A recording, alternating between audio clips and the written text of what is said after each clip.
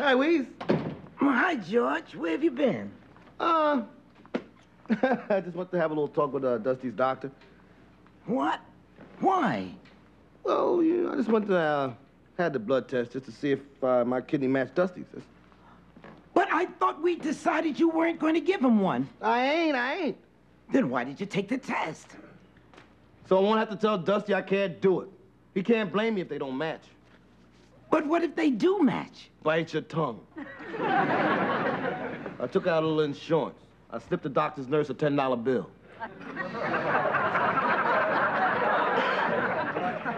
You bribed a nurse?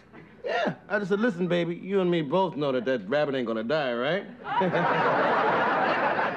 That's for pregnancy. Same thing. What? They're both for something that's got to come out. When are you going to get the test results? Well, they're supposed to phone me as soon as it comes through. But, George... Don't worry, Weez. Hello, Louise. Is George here? Yes, he just got home from the doctor's. The doctor's? Then he's really gonna do it. Now, Helen... George!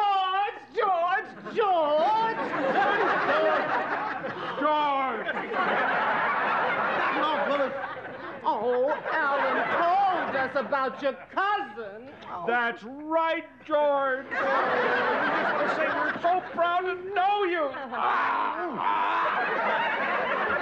I wish I could say the same thing. It's like being neighbors with a couple of octopuses. Oh, George, you can't fool us. You may act mean, but we know that deep down inside you're a sweet, warm, courageous human being. No, I'm not. Oh, Louise, you must be so proud of him. Well, actually... Modesty runs in the family. Well, why don't you run your family out of here? Oh, I understand, George. You don't want people admiring you, spoken like a real hero. Spoken like a real knucklehead.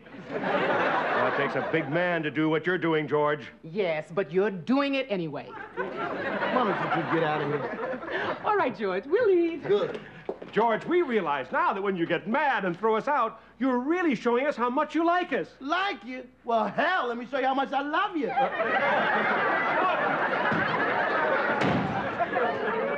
George, that was... That might be from the doctor's office.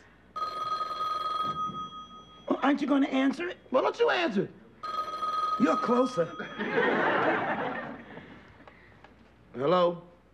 Dr. Feller's office. Yeah, this is George Jefferson. Oh, you already gave Dusty the results? Oh, no, you don't have to give them to me right away. Well, why don't you just mail them to me? What? What? Oh, thanks. It didn't matter.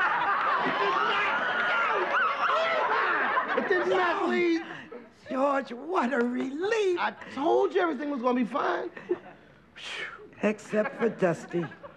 Well, I tried, Wheezy, but the test showed I only got 2 out of 4 markers. 2 out of 4 markers? What does that mean? Well, 4 out of 4 markers is a perfect match, which means my kidney's gonna stay right where it is.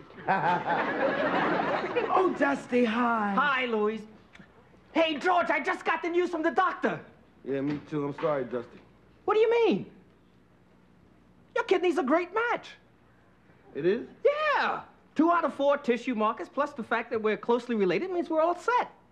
All set? Yeah. Dr. Feller says there's an 80% chance that my body will accept your kidney. Well, if your body don't accept it, can I get it back? Afraid not. But look, you can live fine on 1 kidney. I don't know about that, Dusty. I got a feeling I'm a 2-kidney man. I go to the bathroom a lot. You're a great kidder, George. Well, I got to get down to Dr. Feller's office. I knew I could count on you, bro. I'll see you all later. George, Dusty thinks you're going to give him one of your kidneys. Yeah. Where'd you get a dumb idea like that? From you. You should have told him the truth. Oh, I can't tell him, Wheezy. Me and Dusty are real close. You want me to tell him? No. It's my cousin, my kidney, it's my problem.